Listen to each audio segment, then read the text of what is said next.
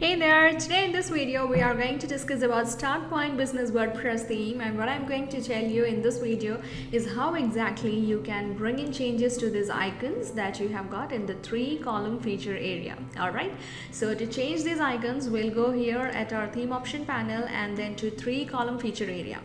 So the first is the first column, alright, and now you have got the first icon. Here it's written FA camera, FA5X. Now you can see the camera over here, alright.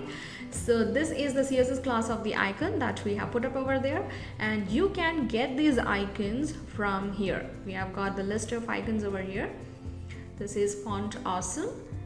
And over here you will find icons. You have got web application icons, currency, form control icon, text editor, and many more. So let's say you want to replace that camera with this laptop. So just click on it, and over here just copy this. Okay, come here and instead of this FA camera, put up FA laptop, and I'm gonna update it. Let's refresh our site, and here it is. Can you see? My cam is replaced with a laptop. So that is how I changed the icon. Now let's say I want to change this beer. No, I don't want to change the beer glass. I want to change this heart. So I'll get back here at icon, and instead of that heart I want to put up an empty heart. How about this? Okay, so I'll go here and wow, look at the different sizes of the heart that we have got up over here. I'll copy this, and instead of this FA heart I'll put up this FA heart. Oh, I'm gonna save all these changes and refresh.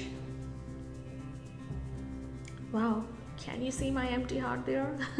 Well, so that's how you can change the icons in the 3-column feature area. All you just need to do is go here, surf through the icons that you need, click on it, and you will find this class over here, and you just need to put it up over here. One more thing which I need to tell you is that make sure you don't remove this FA. That's really important for our icon to get displayed, alright?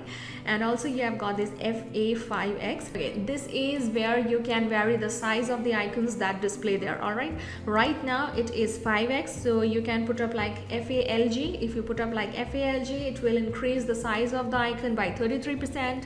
Then you have got 2x, 3x, 4x, and 5x, and I guess 5x is working absolutely fine.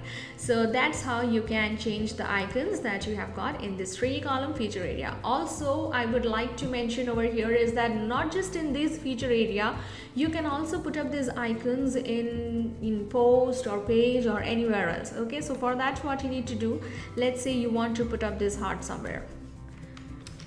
Empty heart, as I said. I'll come here at post. Let's say I want to put it up in a post. I'll go here, add new. Then I'm gonna copy this. Sorry, I'm gonna paste this. Now I'm gonna publish and view post.